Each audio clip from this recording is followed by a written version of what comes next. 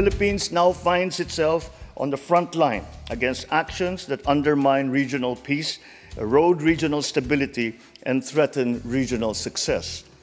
Then as now, we remain firm in defending our sovereignty, our sovereign rights, our jurisdiction. I shall never tire of repeating the declaration that I made from the first day that I took office. I will not allow any attempt by any foreign power to take even 1 square inch of our sovereign territory. The challenges that we face may be formidable, but equally formidable is our resolve. We will not yield.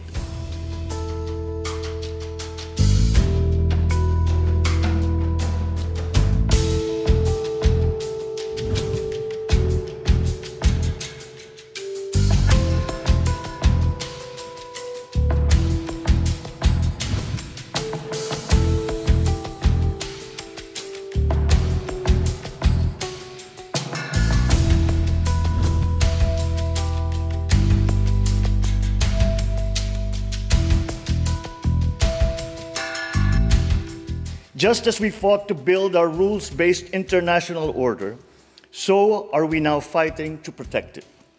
The protection of the South China Sea as a vital, critical global artery is crucial to the preservation of regional peace and, I dare say, of global peace.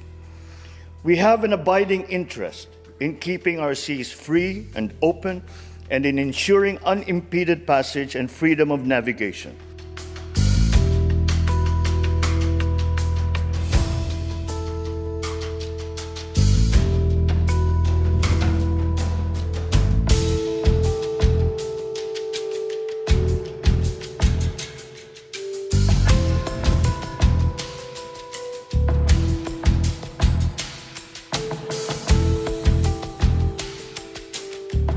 当前南海形势总体保持稳定，我们认为有关国家开展海上安全合作不得损害其他国家的利益，不得破坏地区和平稳定。